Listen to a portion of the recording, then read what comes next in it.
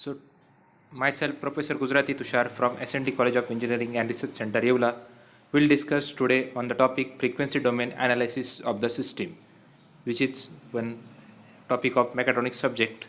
So, let's start with it. So, frequency domain analysis of the system. The frequency domain analysis of a system is defined as the steady state response of the system to a sinusoidal input signal. So, when sinusoidal input signal is given to the system, whatever response is generated, that is called as frequency domain analysis.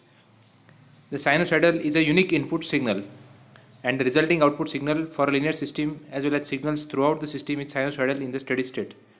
Okay, as you know that if you apply sinusoidal signal to any system, then output also will be in the form of sinusoidal waveform. Okay, so this is called as sinusoidal input signal and sinusoidal output signal. But the output differs from the input only in amplitude and phase. So as you know that input and output both are sinusoidal, but there will be differentiation in amplitude and phase of the waveform of output side. Okay, so here with the help of graph also shown, this is yellow colored part is system, and we are applying sinusoidal input to this system. Okay, and output is also sinusoidal, but there are two variations. One is transient response and one is steady state response. So transient response means there is variation in amplitude and phase, and steady state response is sinusoidal waveform. Okay, so like this, the frequency domain analysis, that is steady state response of the system to sinusoidal input, is done. Now frequency domain analysis is a better option with respect to higher order system.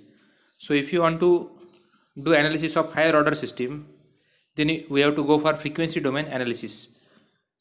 Time response of a higher order system is difficult to determine analytically. So for higher order system, we should use frequency domain analysis. Frequency domain analysis is better suited when it comes to determining sensitivity of system to uncertainty. Okay, so if you want to find sensitivity of system, then you should go for frequency domain analysis. Also, frequency domain analysis is better suited when it comes to assessing relative stability of the system. If you want to find out relative stability of system, then you go for frequency domain analysis. Okay, and also for sensitivity of the system, you should use frequency domain analysis. So these are the advantages of frequency domain analysis. And for also higher order system, you should go for frequency domain analysis. So the input applied is in the form of sine wave. Okay, sinusoidal means sine wave input waveform, and the equation for that is R of t is equal to a sine omega t. This is the standard equation for sine wave. So a sine of omega t, this is the input applied in the form of sine wave, and the output of the system is also some form of sine wave given by y of t is equal to y sine of omega t plus phi. Okay, so here this is the output form of the sine wave. So in above equations, a is amplitude of sine wave. Okay, so a is amplitude of sine wave, omega is frequency of the sine wave. Okay, omega is frequency of sine wave,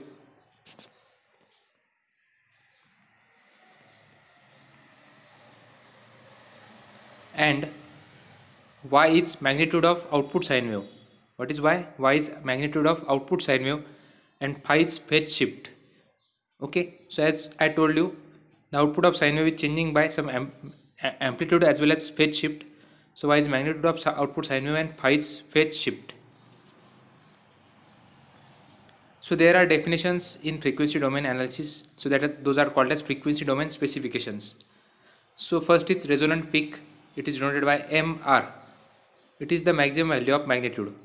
It is the maximum value of magnitude. MR gives indication on the relative stability of stable closed loop system. So normally a large MR corresponds to large maximum overshoot of the step response. So MR means what? It is maximum peak in the output of the system. Okay, so if MR is maximum, then overshoot is also maximum. For most control system, it is generally accepted in practice that the desirable value of MR should be between 1.1 and 1.5. So desirable is 1.1 to 1.5. This is the value is desirable. Okay. And second is resonant frequency. It is the frequency at which peak resonance MR occurs. So both the definitions are related to each other. So it is the frequency at which peak resonance MR occurs. That frequency is called as resonant frequency. Okay. What is bandwidth? It is the frequency range over which the magnitude drops 3 decibel from its zero frequency value. So it is the frequency range over which magnitude drops below 3 decibels. Okay, and that frequency range is called as bandwidth. And bandwidth gives indication of the transient response properties in time. Okay, so bandwidth gives us transient response properties in time. Okay, so same specifications are shown with the help of graph. So here on x-axis, what is shown? Frequency is there, natural frequency omega. Okay, so you can check here.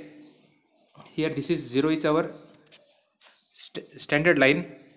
So below that minus 3 decibels is called as omega b, that is bandwidth frequency. Okay, and this portion is called as peak resonance. Okay, and that frequency is called as resonance frequency. Okay, so that frequency is called as resonant frequency, and the formulas are shown over here. Omega b, bandwidth frequency, is equal to omega n into under root of 1 minus 2 zeta square plus under root of 4 zeta raised to 4 minus 4 zeta raised to 2 plus 2. So this is the formula for calculating bandwidth. And other formulas are shown here. So peak, maximum peak is shown by 1 upon 2 zeta under root of 1 minus zeta square, and resonant frequency is given by omega r is equal to omega n into under root of 1 minus 2 zeta square. So these are very important formulas related to frequency domain analysis. Okay, so like this we can do analysis of frequency domain specifications. So thank you so much all of you for watching this video. Thank you so much.